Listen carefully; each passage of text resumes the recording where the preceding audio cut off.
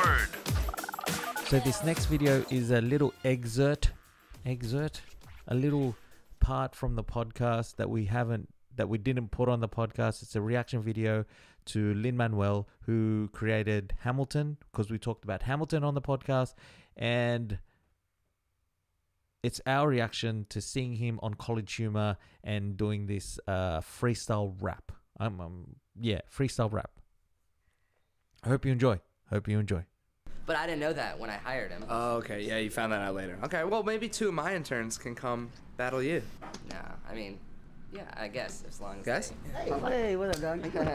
Hi. Shockwave? Yeah, friends here. That was like the one thing, remember? This is Lin, Shockwave, my interns. Hey, aren't you that guy from that like 3-time Tony Award-winning Broadway musical In the Heights? Yeah, well, we have 4 Tonys, but yeah. I was such a huge fan. Alright, bitch! Let's take him down to Chinatown. It's time to beat down Encyclopedia Brown. Now, I don't want to piss on every superficial issue with you and rip you apart like tissue. It's easy to diss you.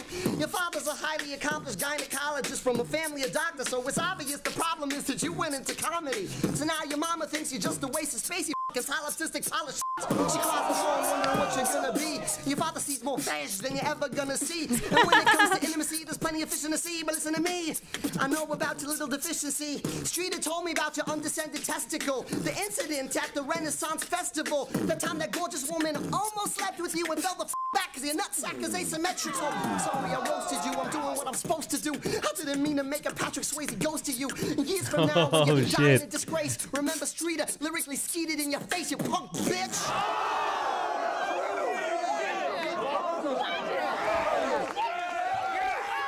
Someone threw a tennis ball at his face.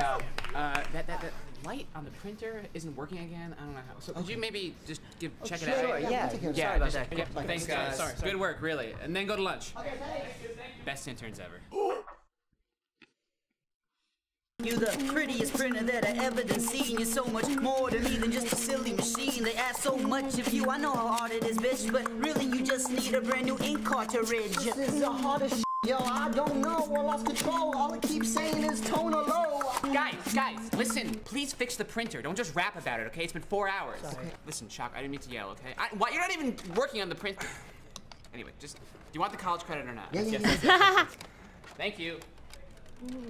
Now he's mad, fool. Yo, I'm trying to get applications to grad school. What are you doing?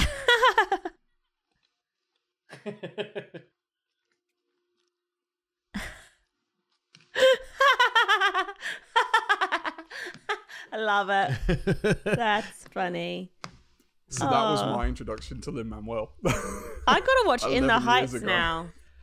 Talking about that, the guy that was in Hamilton, he's also in that train Snowpiercer. By the way, yeah, that really upset me, Emma, of the fact that you put that message, like, as soon as he came on the screen, I went, oh, Snowpiercer. I knew his face, but I didn't know where from at all. Like, I did not place it at all. To be fair, I watched Snowpiercer a lot more recently. Oh, so yeah, true. That probably is why as well. But yeah, when you said that, I was like, wow, he's pretty talented too. Because apparently he's part of a rap group too.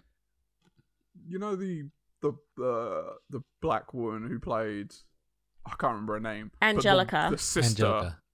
Angelica. Yeah. I recognise her as well, but I can't place where from. She was in something too, but I can't remember what. Maxie. The only person. Get Disney Plus and watch it. The only person that that reminds me of is Hugh Jackman. Like, Hugh Jackman did theater. He does blockbuster movies. He can sing. He is like this. I listened to a podcast of Hugh Jackman on the Tim Ferriss show. Yeah, he's awesome. Yeah, he's awesome. I really like him. He's a nice guy. He's a nice guy. Like he.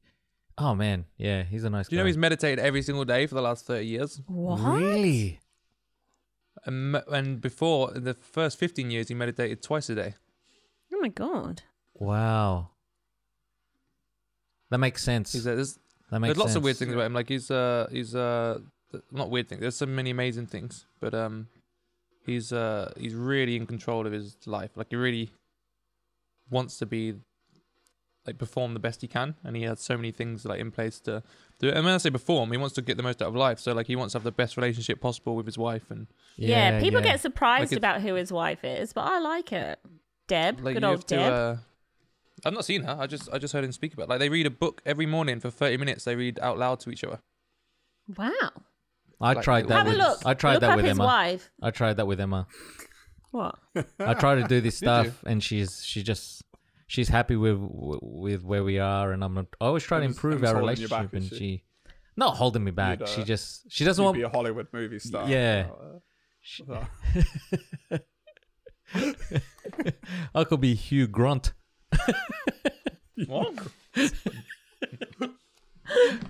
Hugh Grant. I could be Hugh Grant.